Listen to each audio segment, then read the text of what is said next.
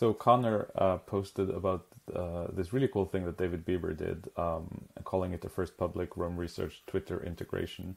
And that gave me the impetus to do a few quick fixes to the Treeverse plugin that Rob Hasefield has been asking for, and show off how it works with the amazing Mercury plugin.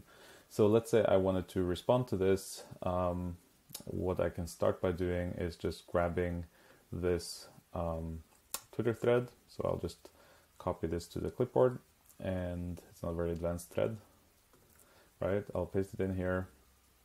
We see here the thread, and what we can go in there and do is we have the link to each tweet here at the bottom. And so here I'm gonna respond to this tweet. I don't really care about the code at this point, so I want to go in.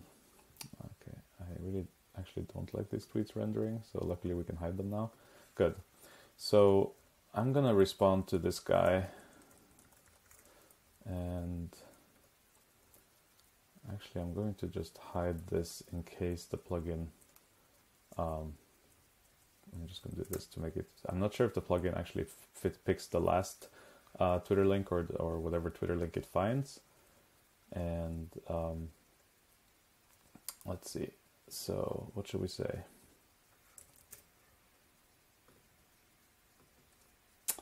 So we have here a character counter because I put the hashtag tweet this, and this will be a response to this Twitter link. So I'm going to say, this is pretty neat. Reminds me of something. Yeah, so one thing I really dislike about this, well, I don't dislike it about the plugin, I like it, is the auto-completion of Twitter names. So I've started putting a few Twitter names in as page links just to be able to autocomplete. So you saw here that I have Andy G.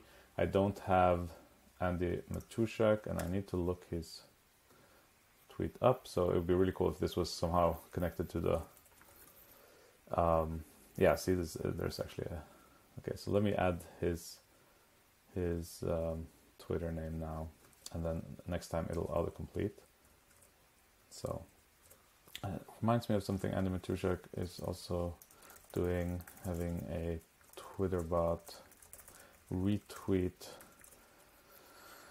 interesting ideas and tweets at irregular intervals, spaced, a kind of spaced attention.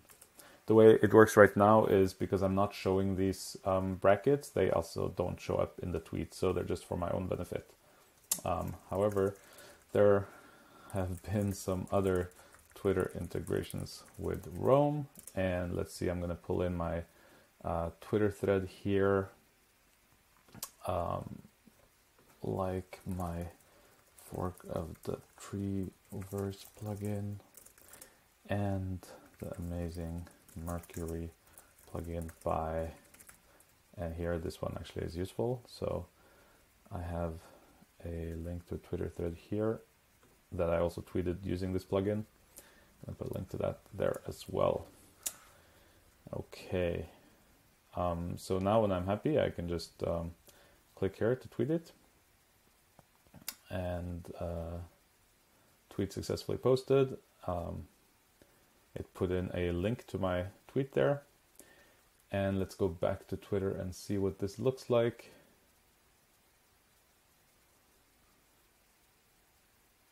So looks like there is a response to his tweet with the links that I put in. So cool. Of course, in the future, if the Twitter API becomes more open, it would be possible to suck in all of this directly from Roam. Right now, the Twitter API is limited when it comes to capturing a conversation view, so this kind of Chrome plugin that sits on top of the actual Twitter app is the best we can do.